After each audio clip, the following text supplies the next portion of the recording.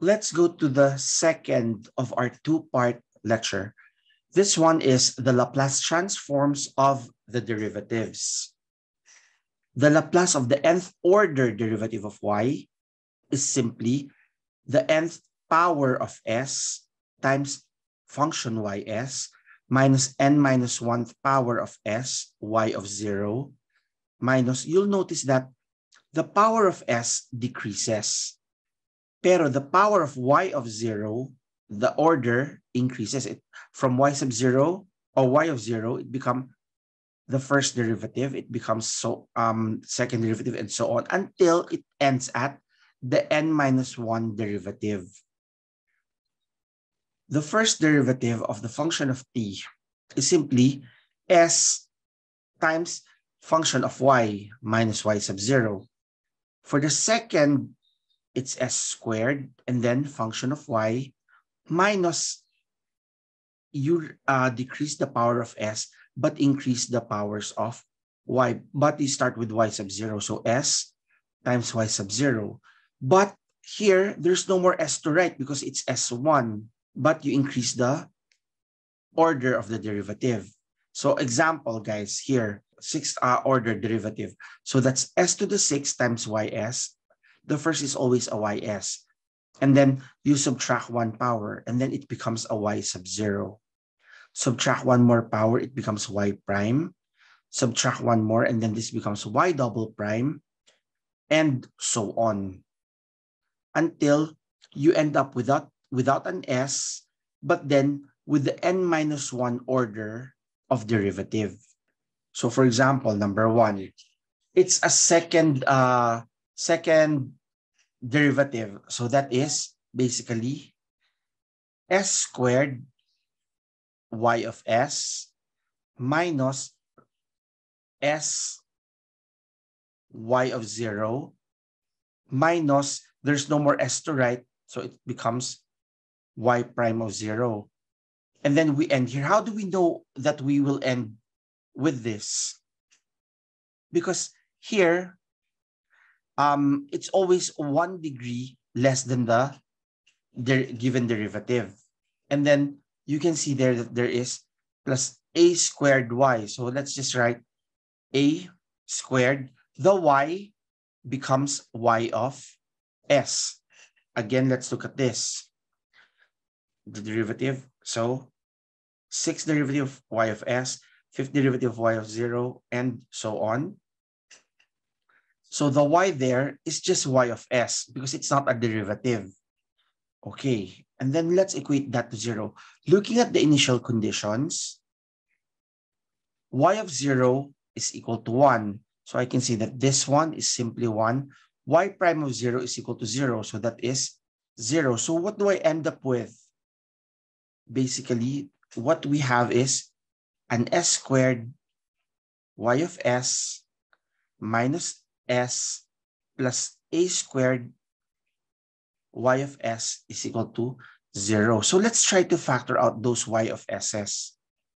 Y of s squared plus a squared minus s is equal to 0. So if I factor out the y of s, that's simply s over s squared plus a squared. Isn't this familiar to us, guys? What is the inverse Laplace of this y of s, guys? This is cosine of a t. So that's how it was derived, those things. Let's try another one.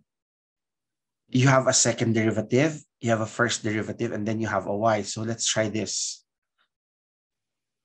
Okay, for the first one, it is s squared y of s. All the time, the first one is with y of s minus s y of 0.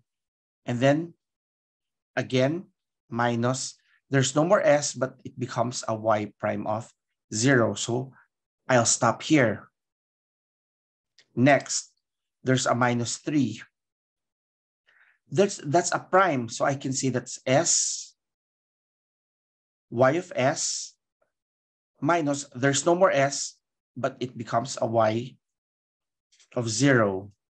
And then plus 2, it's not a derivative, so that just becomes y of s. And then this one, you have to remember that's e to the 3t. Isn't it that I taught you how to get the Laplace of this? Because we want to get everything in terms of s. What is the Laplace of e to the 3t? 1 over s minus 3. And then now let's apply the initial conditions. Y of 0 is 0. So this one whole thing is 0. Y prime becomes 0. That is 0. So that means if I simplify this, s squared y of s minus 3s y of s plus 2y of s is equal to 1 over s minus 3. So if I factor out all the y of s, I'll end up with s squared 3s plus 2, 1 over s minus 3. And then y of s is actually 1 over all those. This one is actually, if I factor out this one, that's actually s minus 1 and s minus 2. And then you have another one, s minus 3. So some of you might ask, how do we solve something like this? You have to remember, you can always use the partial fractions.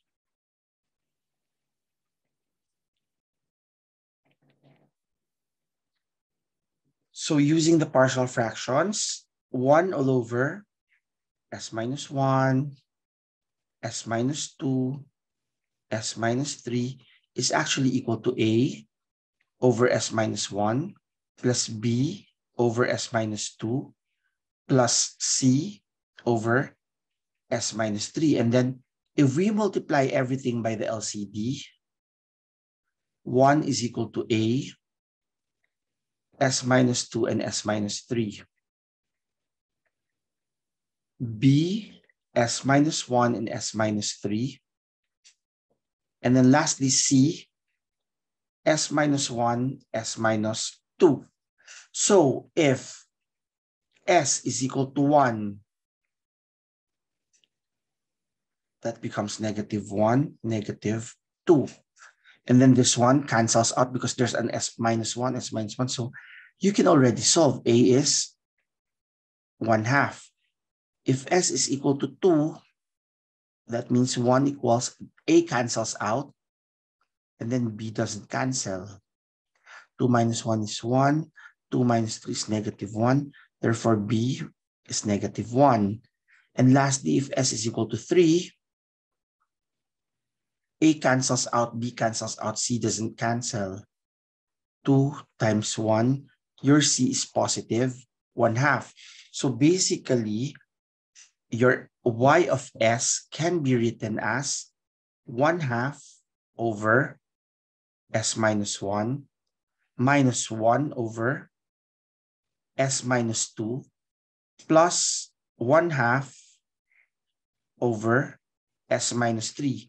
Guys, can you give me the y of t? 1 over 2 e raised to 1, t, minus e raised to 2t plus 1/2 times e raised to 3t. That's your final answer. So that means you use the derivatives and then we made them this one. So because more often than not, you will be given initial value conditions just like these. You see there, second derivative. So s squared y of s minus s y of 0. And then another step, the s vanishes. It becomes y prime of 0. And then there's the y. That just becomes y of s because it's not a y prime. Okay. So let's apply the initial conditions. The y of 0 is 0. So the whole thing becomes 0. Y prime of 0 becomes 2. So this one is actually 2. So let's simplify. S squared y of s minus 2 plus y of s is equal to 0. So let's factor out y of s. Sorry. So y of s, and then we're left with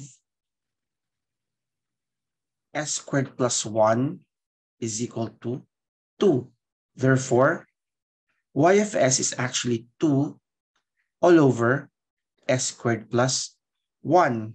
Can you give me the y of t? 2 sine of t.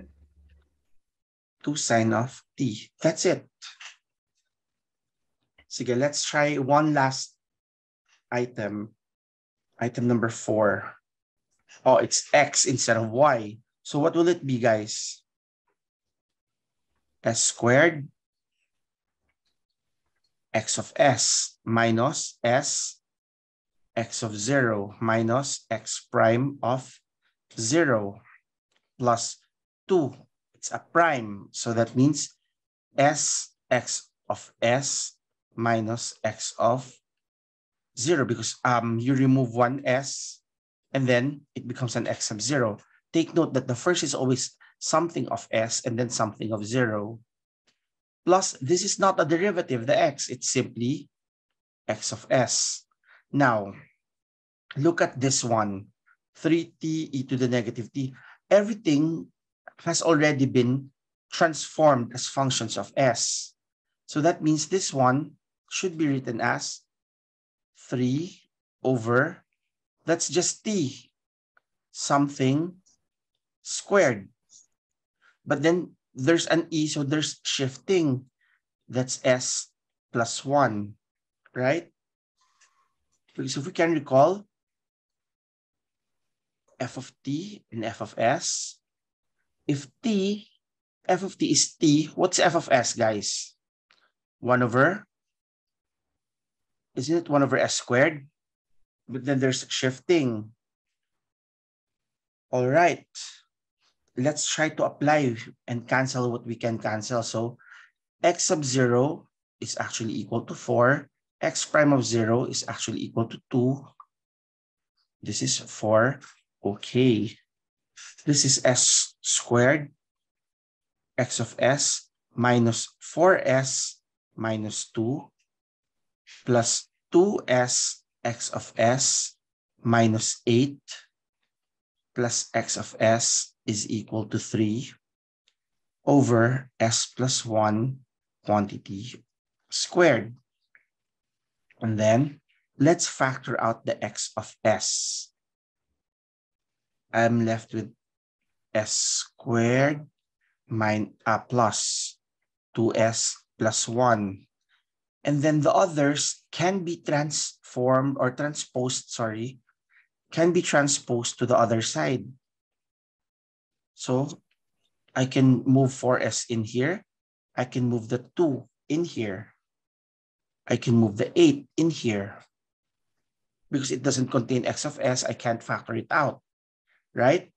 Okay, this one, take note, guys, that this one, what will this be? Isn't this s plus 1 quantity squared? Therefore, if I factor out the x of s, this one would be 3 over s plus 1 to the 4th power, because that's squared, and then this is squared. And then plus 4s all over s plus 1 quantity squared. Plus, I can say that this one is simply 10 over s plus 1 quantity squared. So the first one, we don't have a problem. The second one, we have a bit of a problem because there is shifting in the second term. So what we do here is, if I would add a 1 in here, how does it affect the constant, guys? I'll erase it a bit, so I'll write it a bit better. Originally, you notice that it's just 4s. However, you'll notice that I'll use a different ink. In order to make them the same, the shifting, I make it s plus 1. But how will it affect the constant? What did I add by doing this? 4. I added a 4. So in order to remove the effect of the 4, I have to subtract another 4. So that means the new equation would be, this one is still the same. It's 3 s plus 1 to the 4. No problem with that. This one is 4 over s plus 1 because the s plus 1 and s plus 1 cancels out. Here it becomes 6 over s plus 1 squared. So applying the concepts that we have learned, t raised to n is n factorial all over s to the n plus 1. What will be the first one? What's the n in here, guys? N is 3. So that means I need a 3 factorial. Am I correct? I need to remove a 1 over 3 factorial. Can you help me with the first one? So on top, it's 3 over 6. And then this one will be what? In terms of t, guys, isn't this t to the third power? E to the negative t because they're shifting. The second one, guys, help me please. 4e raised to negative t. Very good. The third one. 6t e raised to negative t. So that means it's 1/2 t to the third power e to the negative t plus 4e to the negative t plus 6t e to the negative t. Very good. That's the x of t.